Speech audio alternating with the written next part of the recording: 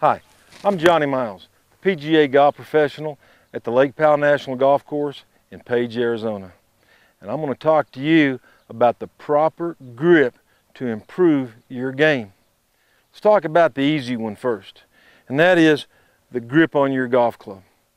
If it's slick, if it's worn, and maybe not the right size, you're going to have a tough time. Number one, holding onto the club and then allowing your hands to perform properly. So check your grips, then go see your golf professional or a really qualified club repairman and let them show you what you need to improve your game regarding the grip on the golf club. The grip you put on the club makes a huge difference.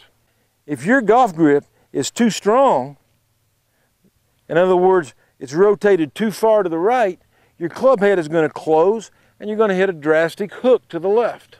The one that kills most players is when the hands are way too weak to the left.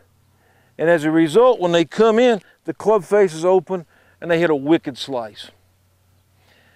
The way you put your hands on the club controls the club head. So you want to grip it in the fingers, keep it fairly neutral with the V's pointing to the center of your body, and the V's being the V that you make with your thumb and your index finger. Then if the ball goes a little bit to the right, strengthen it. If the ball goes a little bit to the left, weaken it a little bit.